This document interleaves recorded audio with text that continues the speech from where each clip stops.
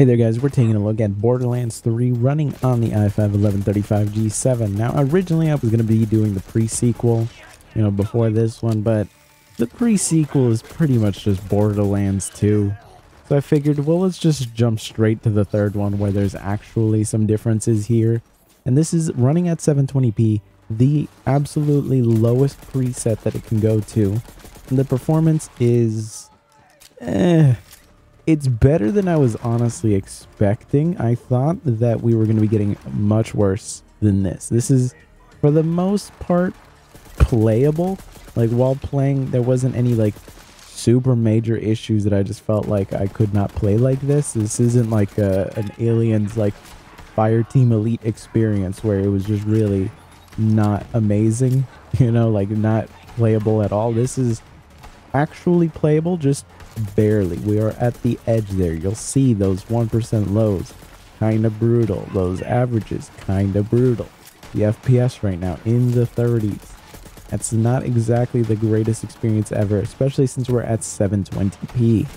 So overall, I would say that we are pretty much just at the edge of what most people would consider to be remotely playable.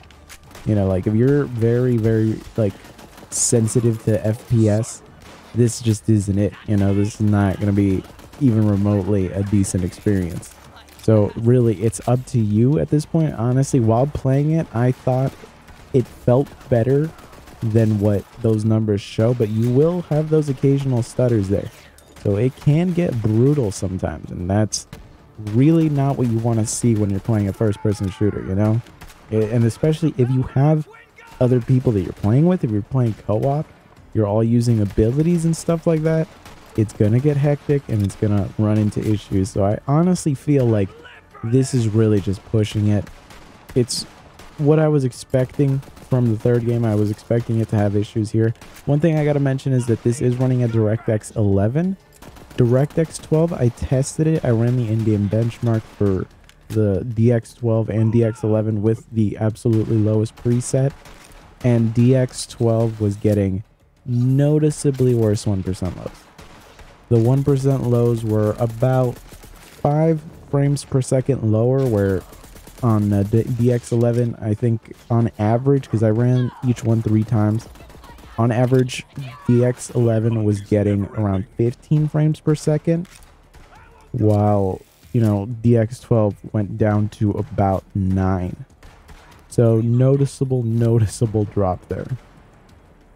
Really, it's these big open areas that kind of just tank the frame rate, because when you're in a more enclosed space, like there was a boss fight earlier that I was just doing, and there we were getting 40s and 50s on average in the FPS. But once you're in these big open areas, which a lot of the game is going to take place in places like this, you're going to run into these issues. I would just say this game is not playable here. You could drop the resolution more if you want, I actually don't remember if this has like an in-game resolution scaler, but you're really just pushing what you can do here. Honestly, I would say not really all that playable.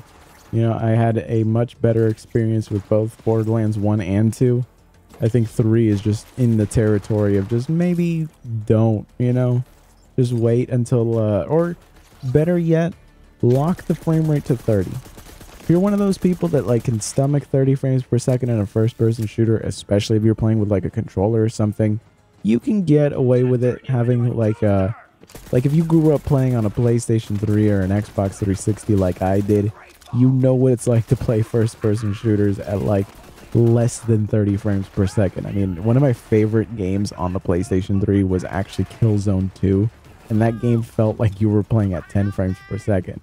Now, part of that was just the fact that the game had a horrific input lag, but you felt very, very heavy.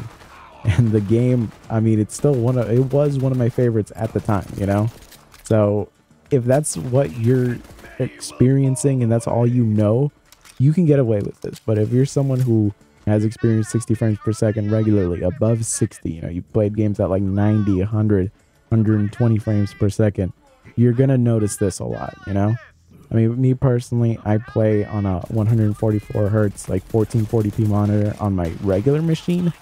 So this was noticeably bad, but I have like kind of a tolerance for like lower FPS just because of the fact that that was a lot of my childhood there. So I think if I was a kid and this was the only way I could play this game, I would power through, you know, I would power through, and eventually I wouldn't even really like notice it. Like my brain would just adjust to this. But as it stands now, I think you're going to have a much better experience playing the other Borderlands games than this. But anyways, that is it from me. Thank you for watching. Be sure to subscribe if you're not subscribed.